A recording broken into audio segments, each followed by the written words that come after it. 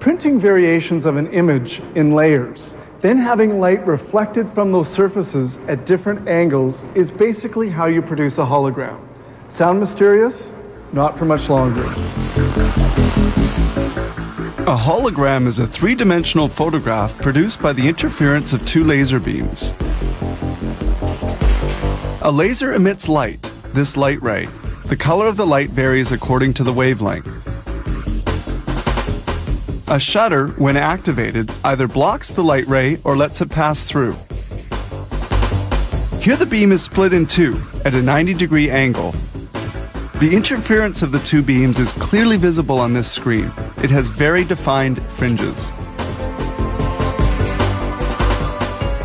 The beams need great stability because the pattern of interference projected on the screen is extremely sensitive to minute vibrations.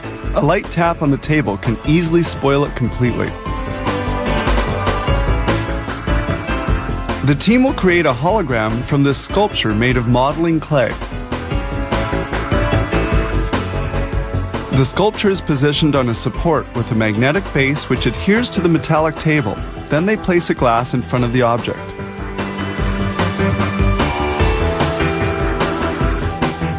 Here's the exact point where the light beam passes. The table has to be perfectly stable, so it's made of a 2.2-ton block of steel, which rests on 18 air tubes. The table and laser are thus well insulated from all vibrations.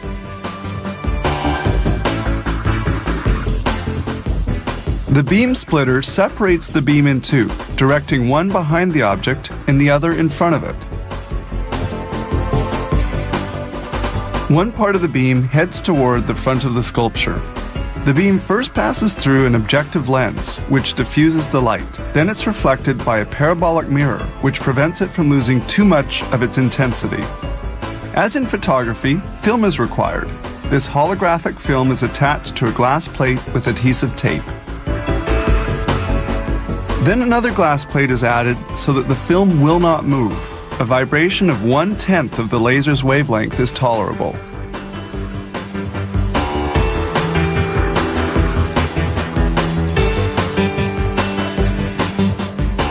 Now the laser is turned on. The intensity of its light ray reaches about 250 milliwatts.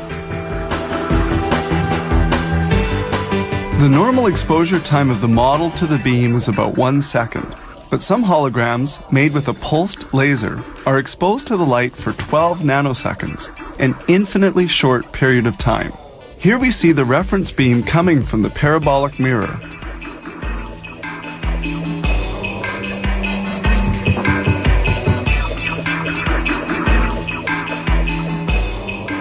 And here we see it from another angle. As in photography, the film has to be developed. These trays contain different chemical solutions and the developer. First, the film is soaked in the developer for 2 minutes. This solution blackens the silver salts, which have reacted to the light. Then the film is soaked in a solution called bleach to completely eliminate the silver salts, which blackened it.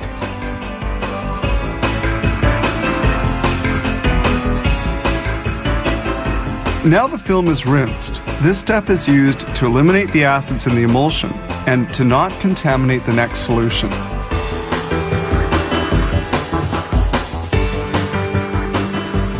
The film gently becomes transparent.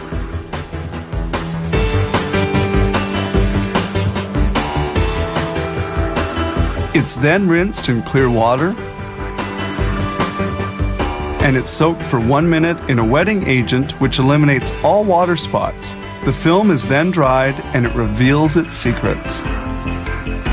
And here's the hologram created from the sculpture. A hologram really creates a three-dimensional illusion. Some holograms can be animated.